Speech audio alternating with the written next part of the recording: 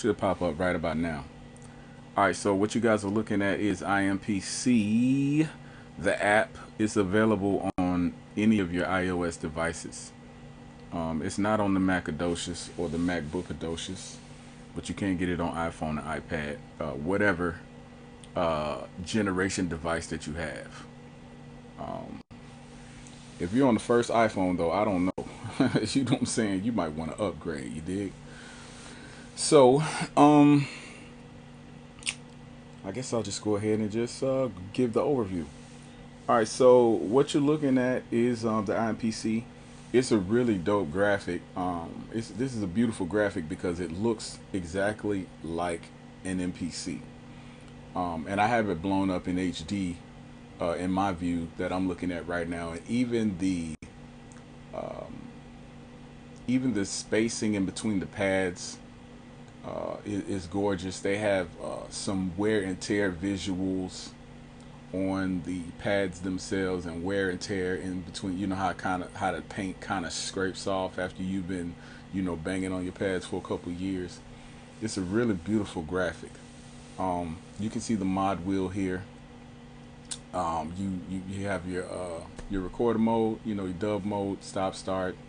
You have your sequence mode in the top left hand corner.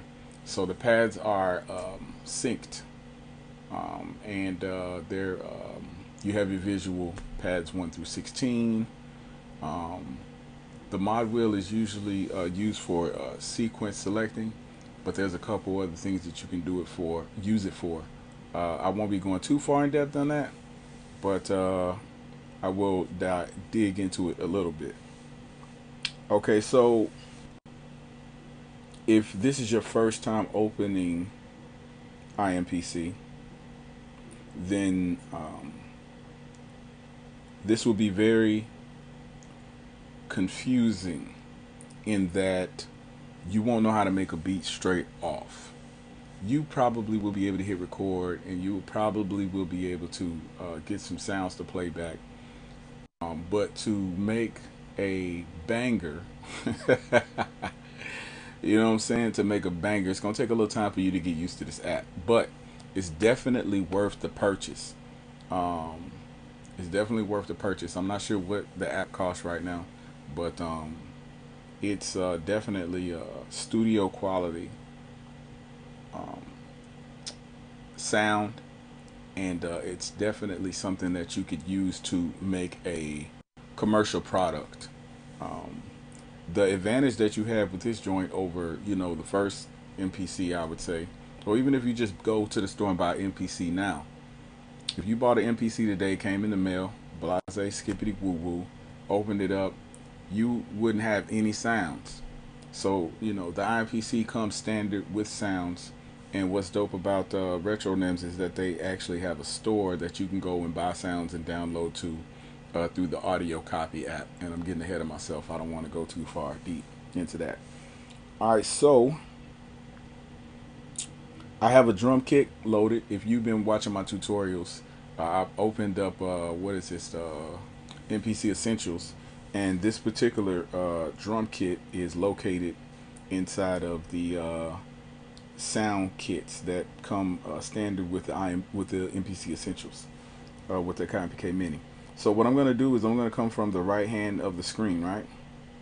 Actually, I'm going to demo this kit to let you guys hear exactly what this sounds like.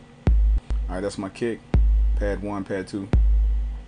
Pad 2, same kick. I guess that's for continuity, people who want to play, I don't know, a kick roll. We got a nice little hi-hat. Crash. Nice little, see, that's a hard snare right there. That's not playing around. It's layered too.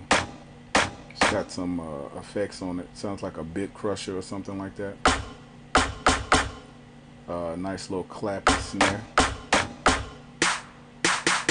Nice 808 snare with a clap.